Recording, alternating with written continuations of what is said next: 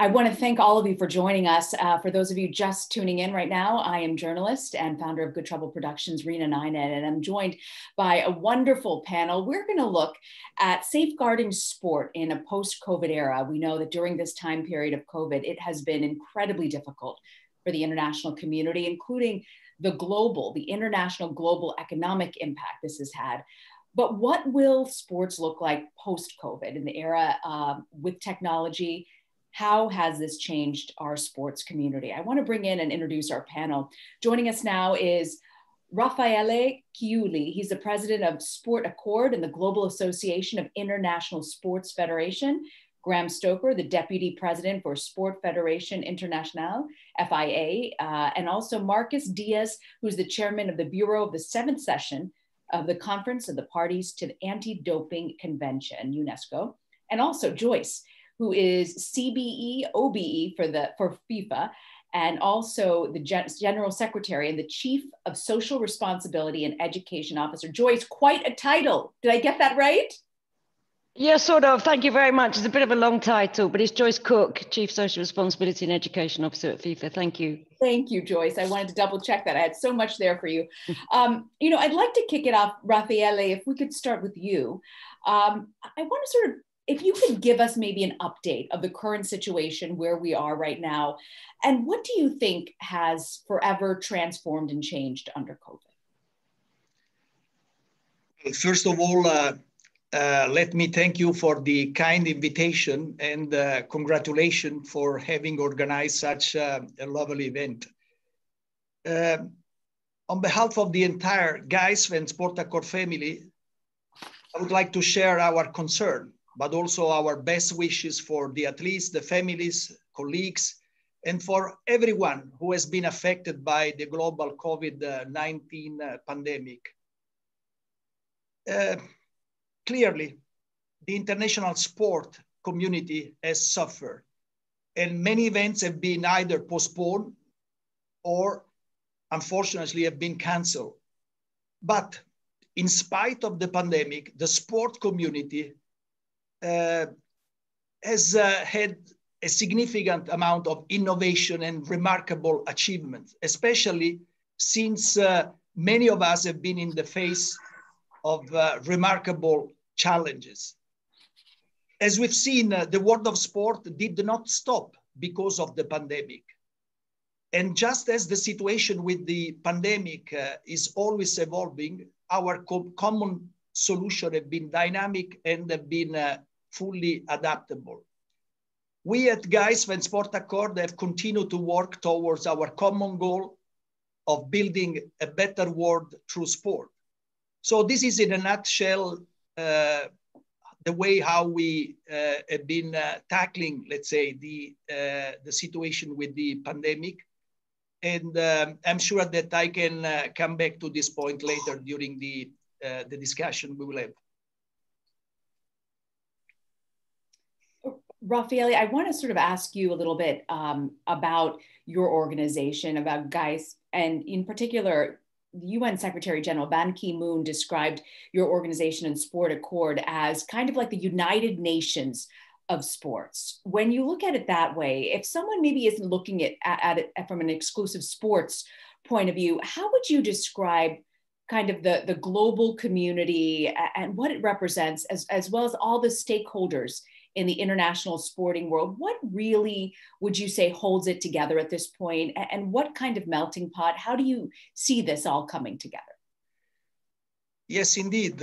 Both Mr. Ban Ki-moon, my great friend, a person I have a great respect for, and also, as you correctly said, we have a fantastic melting pot where we bring together today, well, actually, since last week, 128 international organizations and sport federations from all over the world, summer and winter Olympic sport, IOC recognized or not yet IOC recognized international federation and sport discipline. In short, from the major Olympic sport to the new and emerging sport. But we equally support all our members and all our stakeholders to achieve their goals. In many cases, we have provided a clear pathway for our members, for our sport discipline to develop and grow, which ultimately for many is joining the Olympic program. But also we are developing sport accord and guys into influential world governing bodies in sport, but not just in the Olympic movement, but allow me to say also within non-sport governing body. You mentioned Mr. Ban Ki-moon, the United Nations, vis-a-vis the United Nations, UNESCO, UNEP, we work very closely with them. For example, guys, when several of our international sport federations pledged their commitment to the United Nations Alliance of Civilization, One Humanity campaign, which calls for solidarity, compassion, and unity in the face of discrimination and divisiveness. So we try to organize international sport gathering, but also multi-sport games. Why? For the simple reason that we have to create a platform for our international sport federation to showcase their sport discipline on a world stage. If you allow me just to give you an example, we have organized last year the inaugural World Urban Games in Budapest. Great success. Our athletes have been able to inspire the next generation, you know, and also to attract new fans. So it was a showcase, a comprehensive variety of demonstration, not only from the world of sport, but also the world of music, art, and certainly sport. So we had 50,000 people filling the venues in over a weekend. And certainly what makes me very proud is that young people and adults alike took advantage of our practice areas to try new activities. So we had many children from the local schools who had the opportunity to try out new sporting activities under the guidance exactly of these top level athletes, which were just a few minutes before competing, let's say on the field of play. So we left them with a newfound inspiration for, in this specific case, urban sport. And they have the opportunity to interact also with their role models, let's say. Mm-hmm. But one thing I want to underline, and I conclude what I'm saying, it was a progressive multi-sport event which was proud to promote gender equality. What do I mean? Not only that there was an equal number of athletes from each gender, but also equal prize money across all the sport. And this is something that we encourage also other multi-sport events to do. So we had a great feedback from International Sport Federation, the media, and above all, from the athletes themselves. So I just wanted to give you these multi-sport games as an example of what we are trying to do for our stakeholders and our sport federation. And Raffaele, just a few weeks ago, Sport Accord actually held the first ever digital sport federation forum. Among the participants was IOC President Thomas Bach, the WHO Director General as well. What were some of the takeaways from that? What are people in the sports community saying about how this post-COVID era might look like in the field of sports? Well, the forum you just mentioned was for all of us a fantastic experience with so many concrete examples, best practices, and experiences from all over the world. We have seen how the International Sport Federation can use the COVID-19 pandemic as an opportunity, I underline, as an opportunity to explore new ideas and implement positive changes as demonstrated by the several experts, contributors at our first ever fully virtual International Sport Federation Forum. So we had the opportunity to debate various challenges and responses, in relation to the ongoing pandemic, such as crisis management, scenario planning, events organization, and risk mitigation strategies that can be applied in the months and years to come. And in this respect, I see my great friend Graham Stoker connected, and I would like to publicly say thank to the FIA, because together, the UIM, I'm also president of the International Powerboating Federation, we had the opportunity to create a task force, a recovery task force, and we made great use of the experience of FIA for an early, safe return to competition. So Graham, allow me to thank you and Mr. Todd for the great contribution you gave to our sport. But also, let's say, during this IF forum, we had the International Olympic Committee President, Thomas Bach, and also the World Health Organization Director General, Mr. Ghebreyesus, who have underlined how the ongoing close collaboration can help sport to play a key role in this global recovery from the COVID-19. So we have identified several countermeasures, and these countermeasures are being put in place to organize, just to mention an example, the Tokyo Olympic Games next year. So this was a great experience. And also, as we have seen at many competitions, we had the specific protocols identified, like the one I mentioned between UIM and FIA, etc. And these protocols have mitigated the impact of the pandemic, with many of our international sport federations adopting innovative approaches to engage followers, stakeholders, and athletes. So for me, for all our international sport federation, it was a great experience and was a huge learn and share. Raffaele, I want to thank you very much. You mentioned Graham Stoker. I want to turn to Graham right now, who is the Deputy President for Sport for FIA. Graham, when you look at this, it was actually fascinating because FIA was really the first to implement and to start major sporting competitions amidst this COVID period. How difficult was that decision for you, and what were the factors that went into deciding to resume the Games? Well, I mean, I came back from a cancelled Grand Prix in Australia. We had a positive result on the Thursday, cancelled the Grand Prix, thanked the marshals, 1,000 marshals, came straight back, and we started work right away. Reaching out to the World Health Organization, reaching out through our friends in GEIS, trying to find out the position of our sport in relation to the pandemic. Became pretty clear that we have a sport that takes place in the open air. Close contact is relatively rare. Our competitors, of course, wear already, to protect themselves in accidents, protective equipment. We felt we could move forward and do something. So we worked very hard in cooperation with virologists to come up with a comprehensive protocol for restarting motorsport. It operates in two ways. There's the elite level. You'll have multiple testing and bubbles. So we're all split up into bubbles. So if anything happens, the whole organizing team doesn't go down.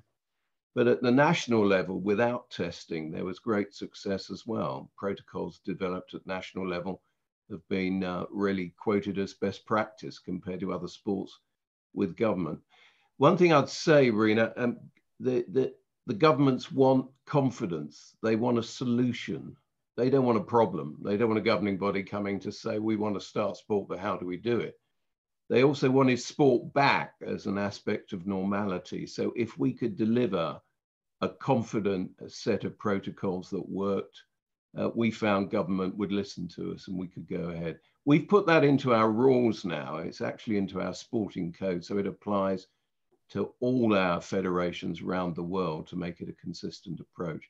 So it's possible. You can do it.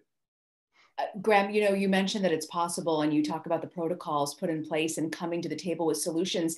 here in the US, we were able to create this bubble for the NBA, but now in the past few weeks, we're seeing with American football, the national, with the NFL in particular, that more and more people are testing positive. What do you believe FIA did that could make a difference in other sports?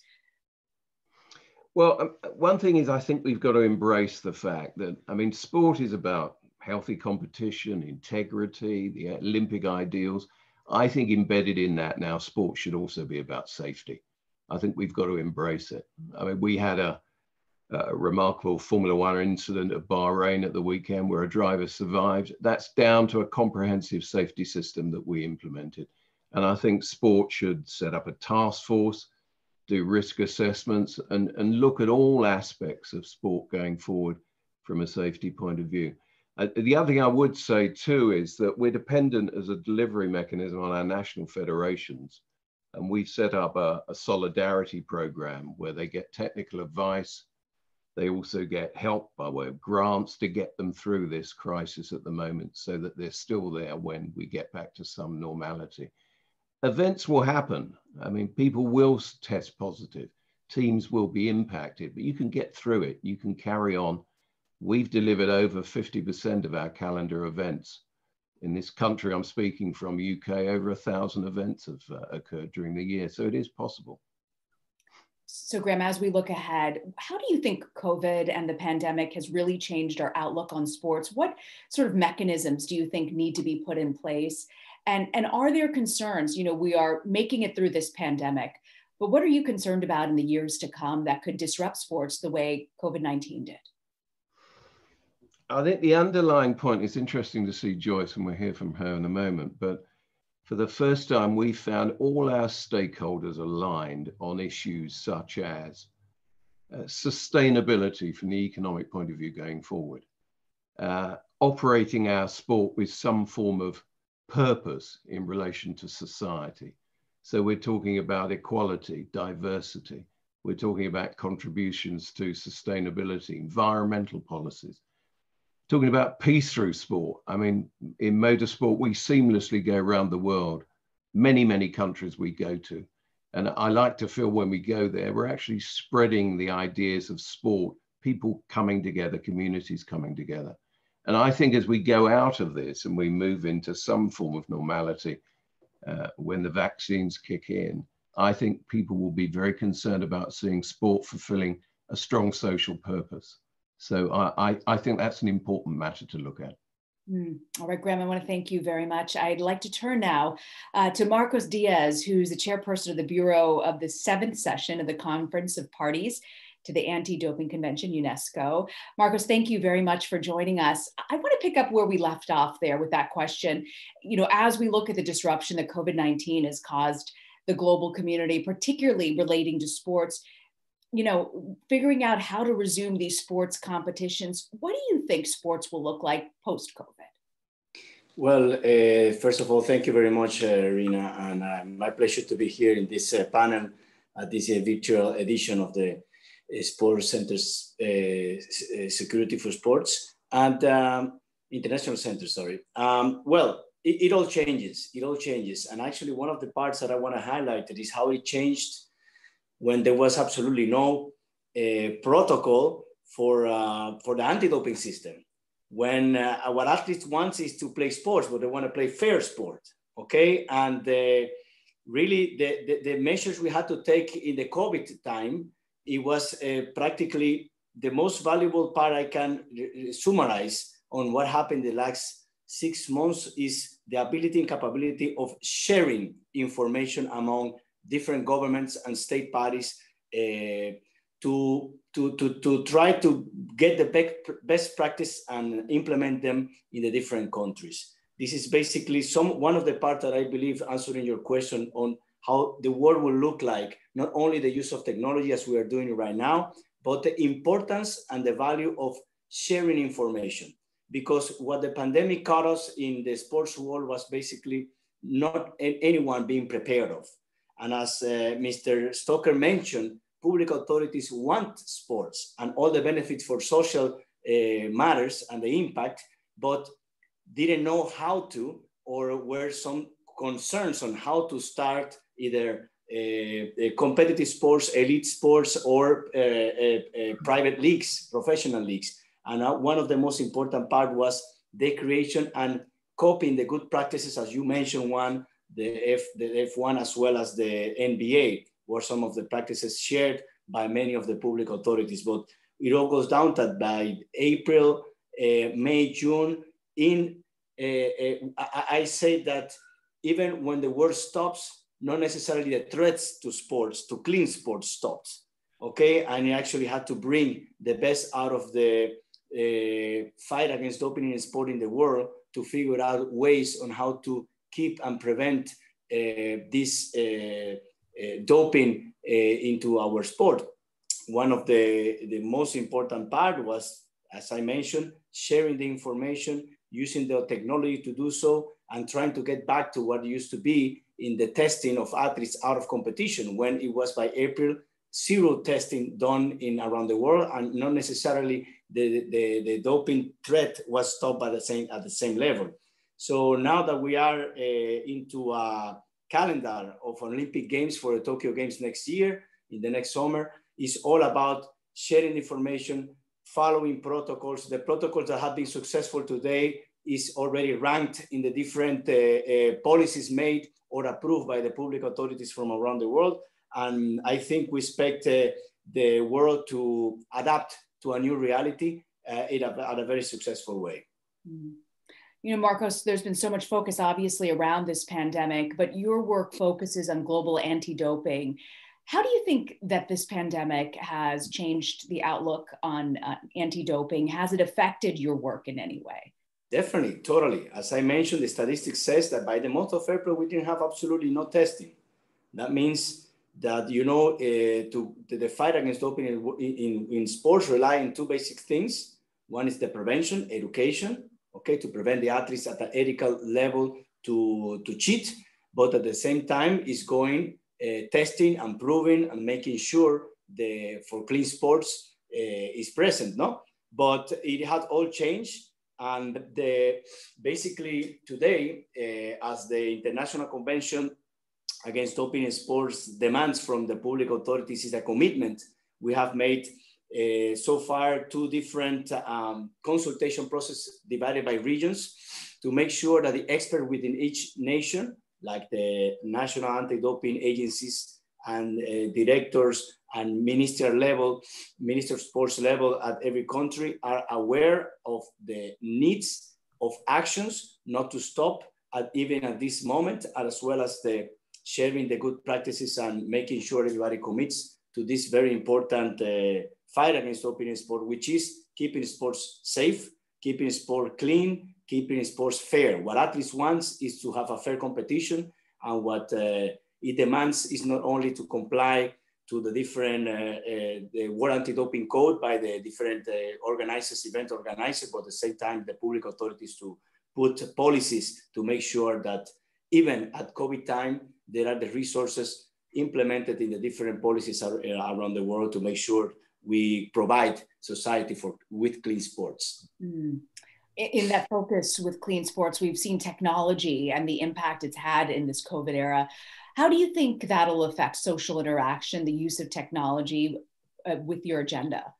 I think that today is a proof of how the world is using technology to make sure that the international agenda is kept, and the anti-doping world is not an exception.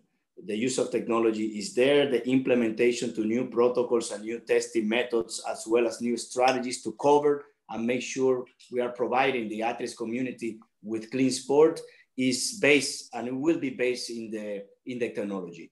As we're using right now, it was a very active summer in terms of the different meetings among World Anti-Doping Agency, as well as the International Convention Against Doping of Sports of UNESCO. And it was possible because of the use of technology to make sure we are all kept with our agenda and make sure we provide clean sport. All right, Marcos, I want to thank you very much. Marcos Diaz, Thank you very much. I want to turn now to Joyce Cook, who's with FIFA, the Chief of Social Responsibility, as well as the Educational Officer. You know, Joyce, when you're looking at the pandemic and we focus on the health implications, there are so many social implications that haven't been addressed. I know so much of your work focuses on that.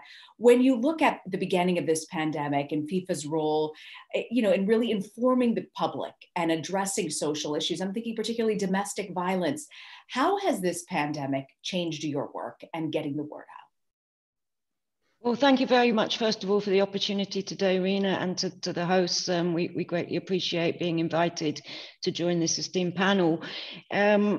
Like all of us, you know, the pandemic hit us, I think, all squarely between the eyes. I don't think anybody really saw this coming, maybe the experts that weren't perhaps heard at the time. And like so many areas, it has, of course, impacted sports, as fellow panelists have highlighted already. So our first role at FIFA was to mobilize and to understand the impact this was having in global football for our 211 member associations, with many of them severely compromised, with football matches coming to a halt, and of course reliant on sponsors and ticketing revenues and so on. So we mobilized a COVID-19 relief fund for our member associations. And one of the first things which I think I would really like to flag today is to protect women's football. We have shown our absolute commitment to investing in women's football and to growing it globally. We're very clear it exists in some strength in certain parts of the world, but certainly not on a global level. So those elements are fundamental. They underpin the work we're doing and the funding to ensure the women's game is protected. But in addition to that, we quickly realized that the voice of football was such that we had an opportunity and perhaps a privilege to be able to help to magnify important messages, particularly in regards to the pandemic. Our president, in fact, met the Director General of the WHO the following day after the announcement by them that this was a global pandemic, and immediately said, how does FIFA help? We undertook a range of digital campaigns, understanding our role to help magnify, of course, the health measures that needed to be taken by all of us, as simple as the measures to wash hands, social distancing, and so on. We also took the opportunity to recognize and applaud through our legends and key players in the game, to applaud all of the health workers. And of course, we all recognize and shout out to great thanks to them for the incredible work they've done around the world in very testing times.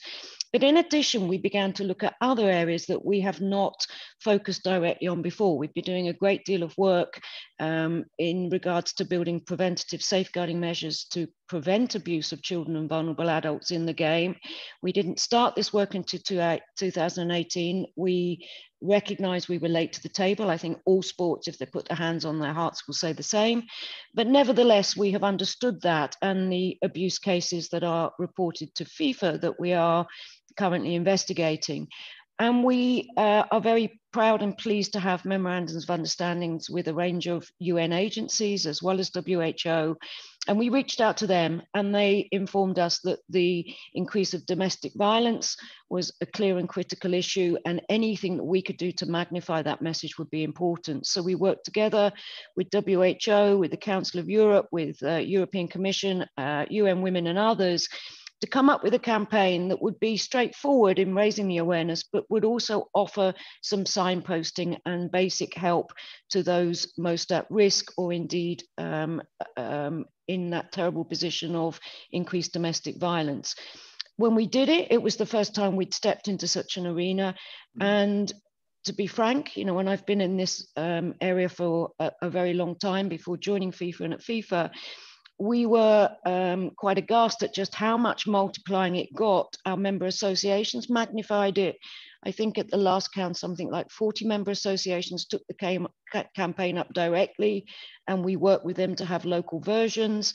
In Nigeria, of course, they called a state of national emergency around domestic violence, and we were really pleased to work with UN Women and the Federation locally to magnify that messaging. So there are a range of areas that we've been able to magnify the social responsibility elements that, of course, impact football, sports, but more widely.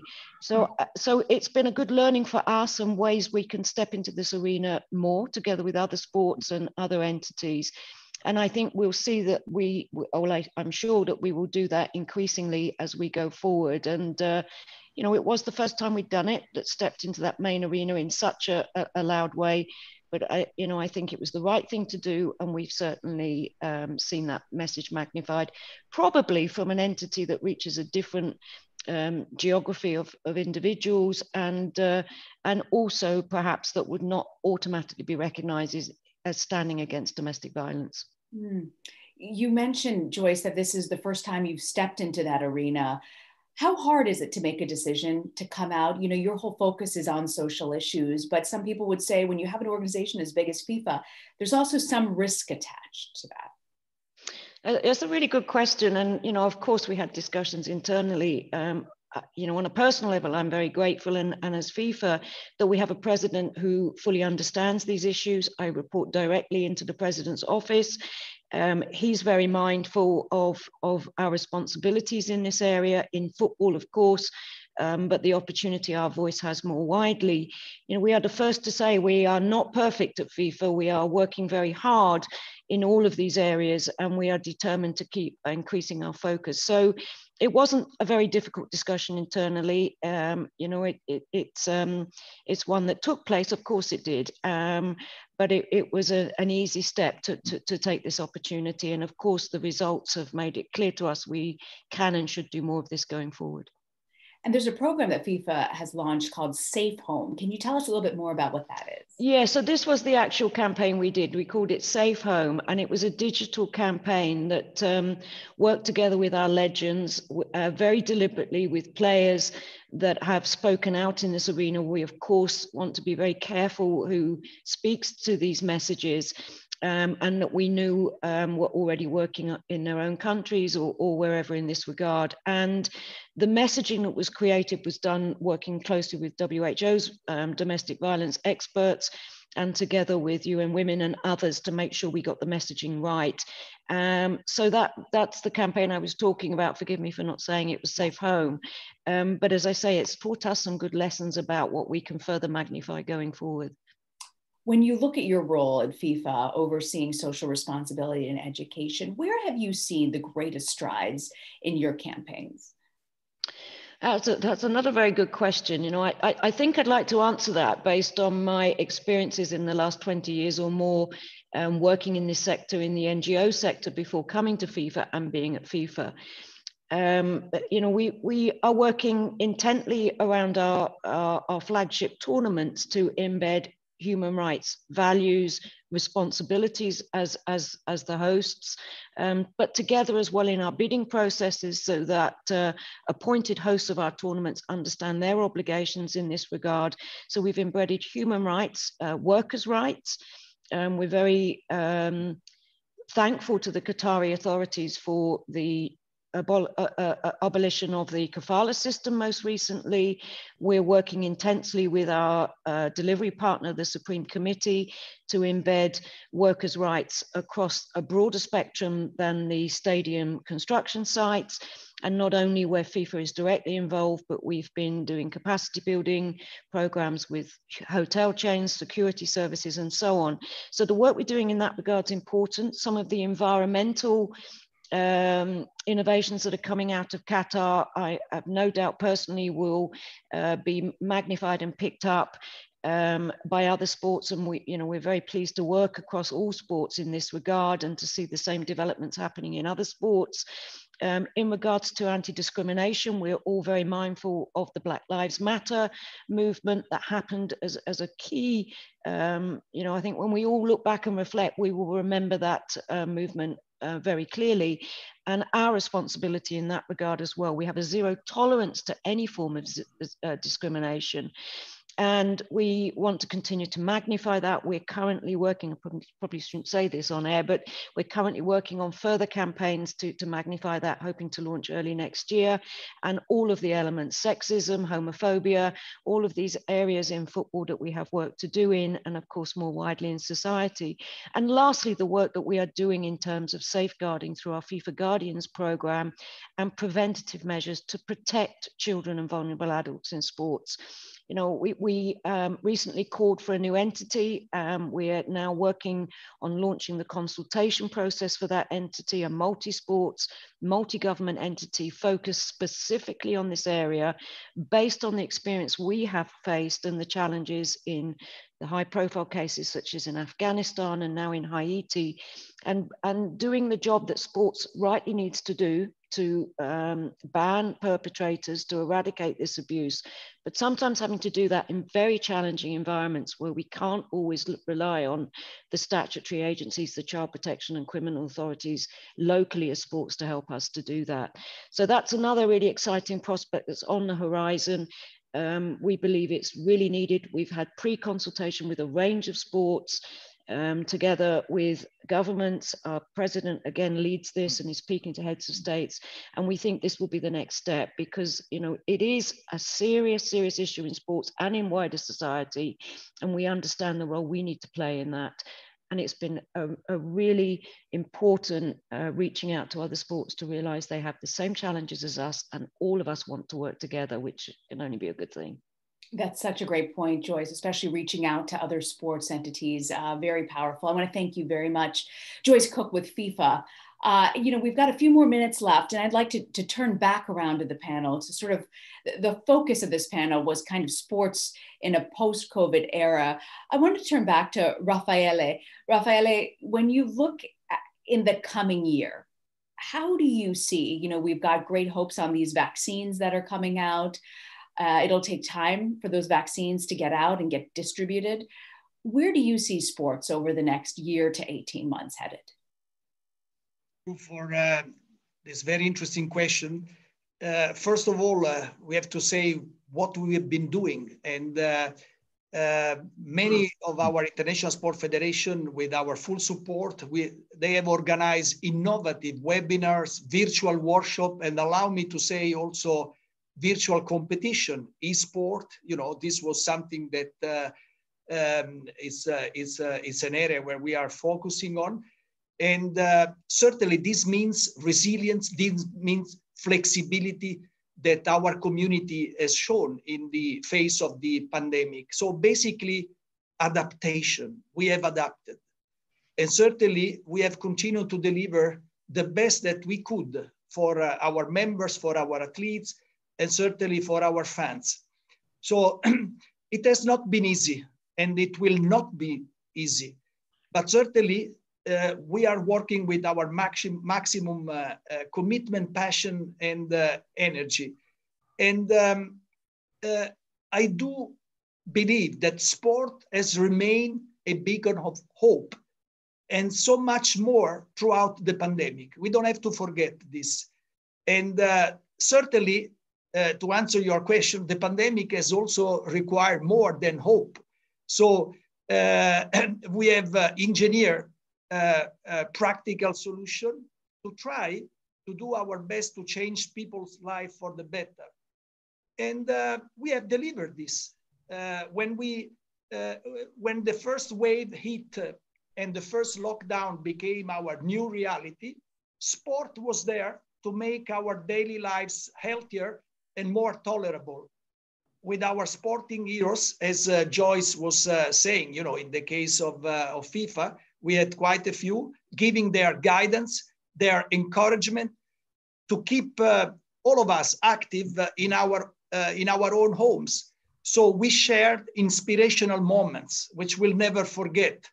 And certainly with the exercise being one of the only legitimate reasons to leave the house, we saw a big growth, for example, in running, in cycling, outdoor swimming, and many others. So Graham before was mentioning the bubbles. Since the first lockdown, the success of the bubbles in many professional sports showed that it was possible to resume certain activities safely. And we don't need to underestimate the financial impact that the COVID-19 had and will have on the world of sport. So the IOC played a key role in this, but also the Swiss federal government, for example, and all the cantonal authorities to allow the sport movement to continue to play its crucial role in the society. And we had many examples, but at the moment, to go back to your point, to your question, we have many common challenges. For example, lack of access to training facilities, athlete mental health. So we don't have just to focus on the physical health of our athletes.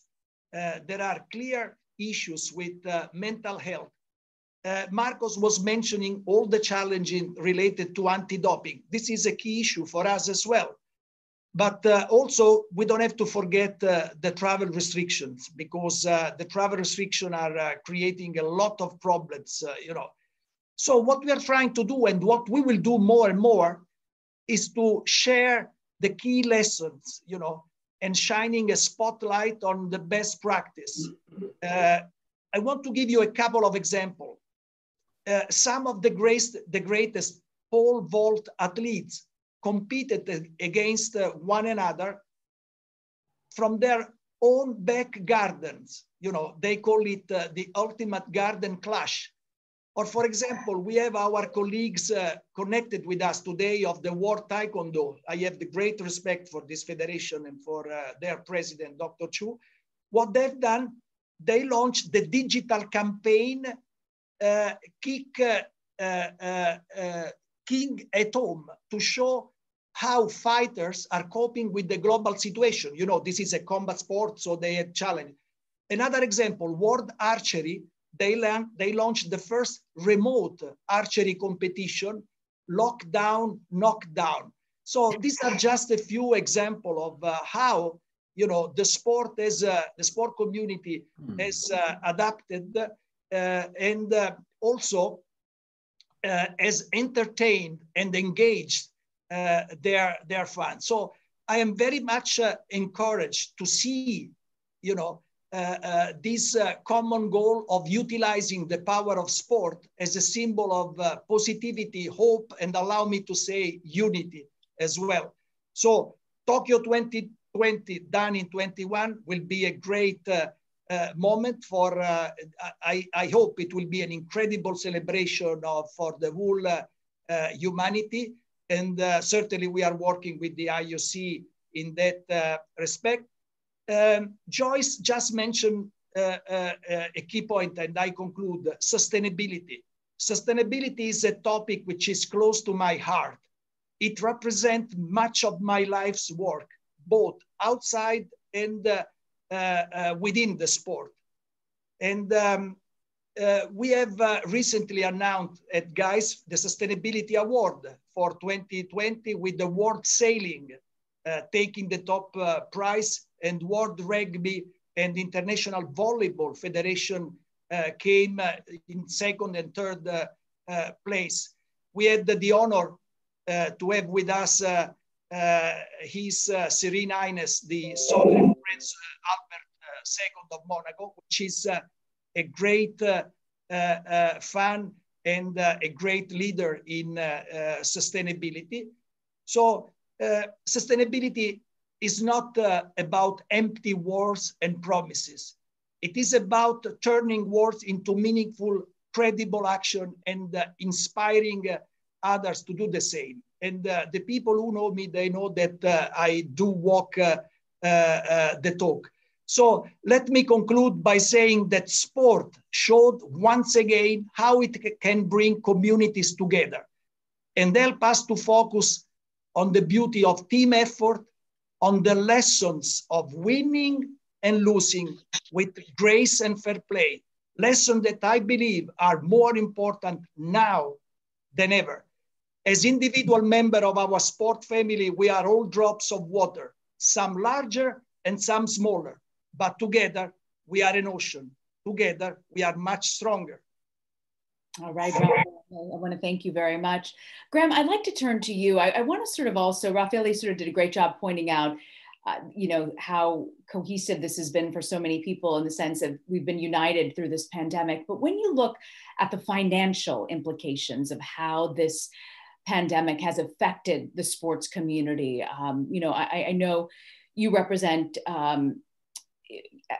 FIA, but when you look at how you guys have been able to sort of pick up and move much quicker than a lot of other sports, what do you think the long-term economic repercussions might be to sports? Well, again, I'm trying to look at the positive consequences of this. And for many years, we've been debating sustainability in our world of motorsport, issues such as cost restrictions.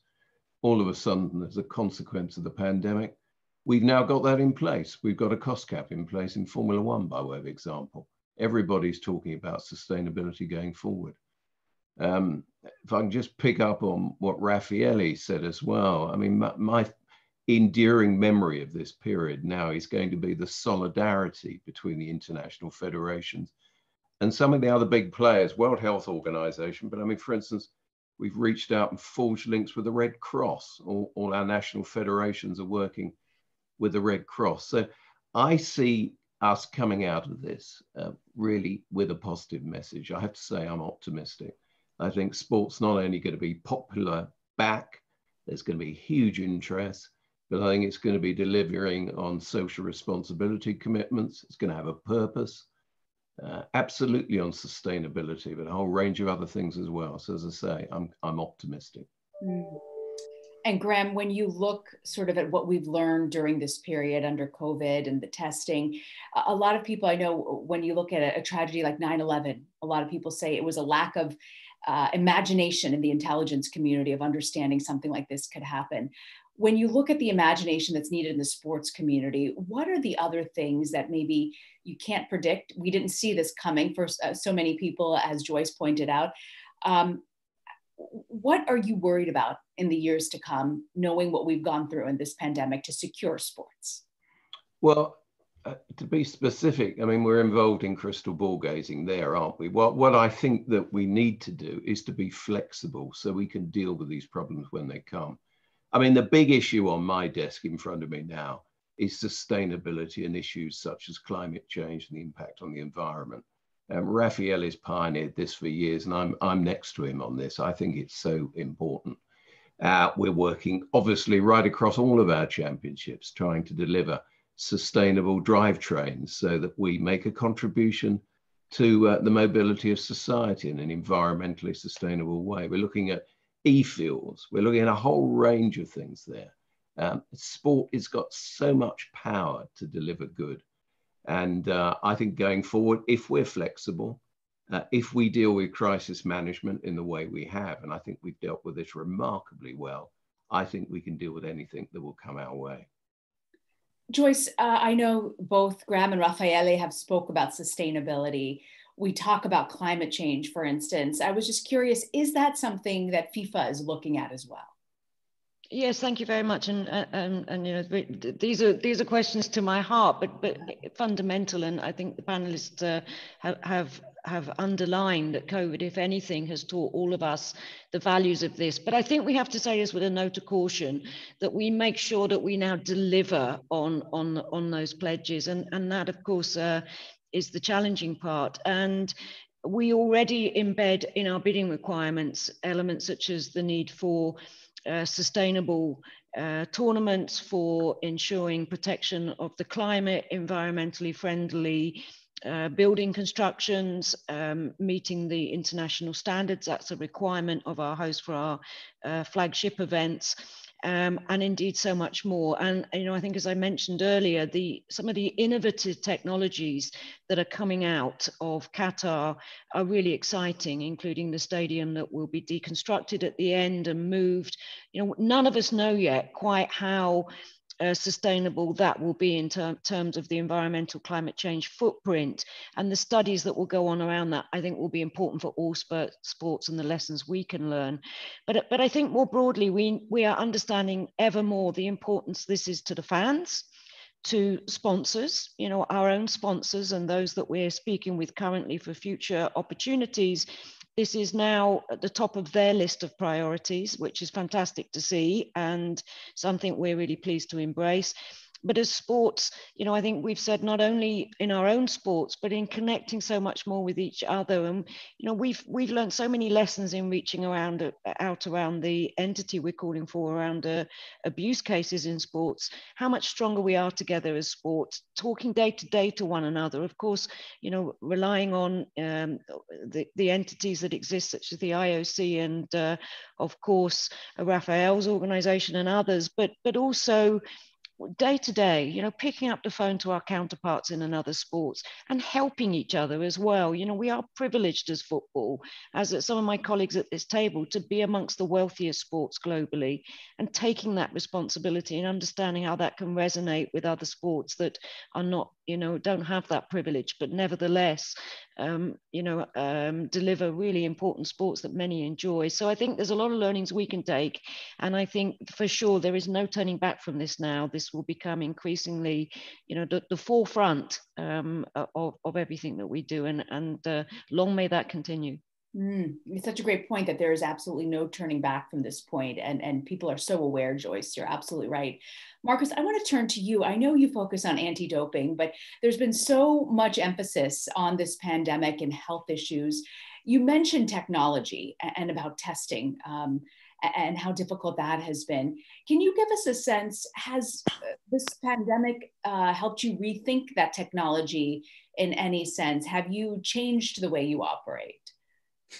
Well, of course, pandemic have brought, as the rest of the panelists have mentioned very well, have brought creativity, as well as two major things that sports have brought and shown to the world is the capability of adaptation and collaboration. And these two values have been very important to reinstall anti-doping system in these particular times. Adaptation and the collaborative part.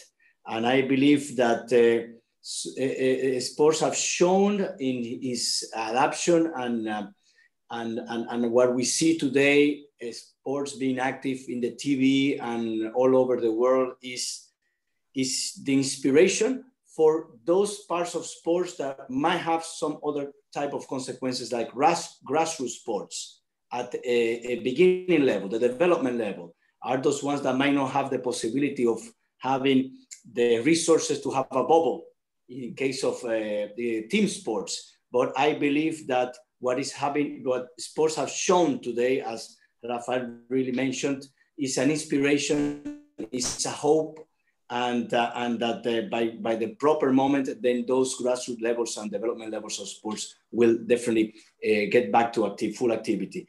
And in the anti-doping system, of course, I believe that not any particular sector of the world have not get the chance of bringing creativity and adaptation and the use of the resources that you might not use it as much in the past, that are there and now are in the hands. And we are all aware of how many benefits we can do to provide an effective work on what we do. And anti-doping system has not been the exception. And we believe that the inspiration part that sports brings really impact everyone, including the anti-doping system itself. Yeah, you know, there's so many issues that have been such the forefront. Anti-doping is one of them with sports, and how this pandemic has, it's good to see the work continues, even though we haven't heard a lot because we've been so focused on this issue. We've got a few minutes left. I'd love to just go around and get some parting thoughts from you on the issue of, as we entered this panel, was really about safeguarding sport in the post-COVID era. We're still in this current COVID era and unsure when we'll fully emerge out of it. But there is some light with these vaccines that we're hearing about. You know, Raffaele, I want to start with you. Where do you see us going in this post-COVID era when it comes to sports? What is your vision and your outlook? It's in line with what my colleagues at the panel said in some way, Joyce, Graham, and Marcus.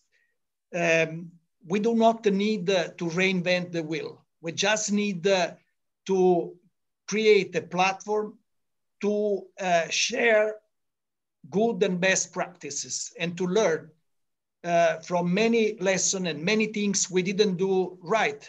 I mean, I'm the first to admit, because it was a learning by doing exercise. So I will have the Olympic Summit soon on the 10th of December. Mr. Infantino, the president of FIFA, will be there.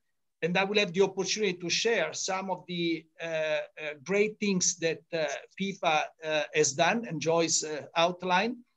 As far as the FIA, I only have to say thanks to this federation, because they lead the way. They strive for excellence, particularly in the area of safety and security. And what I do like about FIA, and Graham Stoker is a great witness of that, they are not jealous of their learnings. They are prepared to share with other international sport federations. When we at the UIM have been knocking at their door to access medical expertise, to develop new standards, let's say, within the new situation, they've been very much open to give us what they've so far done and successfully achieved. As far as the anti-doping is one of our main areas of focus. We want a clean sport community, and we want to protect clean sport and clean athletes. So working hand in hand with UNESCO, I'm part of the permanent consultative council, at UNESCO. We are working with Philip Wurt and his team, on several issues, including good governance and fight against doping.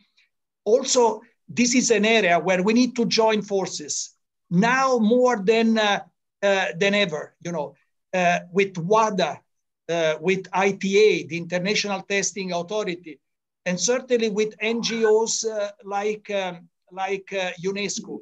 So I'm very much open, and I take the opportunity to invite all the panelists, let's say, to continue our open and constructive discussion beyond this forum. Thank you so much. Thank you very much. Graham, we've just got a few moments left. Maybe if you can each give us just maybe 20, 30 seconds of your takeaway. Yep, very quickly. I think there's a huge appetite for sport to come back. As I said, governments want it. For me, 3 points. Responsible, we come back responsible, dealing with the issues that Joyce and I have talked about, and Raphael has talked about, so social responsibility. I think we bring that in a sustainable way, and that includes economic sustainability as well as our impact on the environment and wider issues.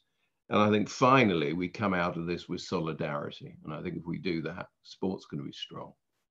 Solidarity, what a great point. Marcus, I'd love to turn to you for your final thoughts. Thank you, Rima. I mean, it is to guarantee the integrity of sports in all related threats that we may have, violence, racism, doping. It is a commitment from all the sectors, from all stakeholders. And I believe that it is the intention of everyone involved in the sports world to guarantee its integrity and the positive value it provides to society. So I think we all will keep committed and have this opportunity to be stronger than ever to guarantee that all the positive that sports brings to our children, to our youth, to our society.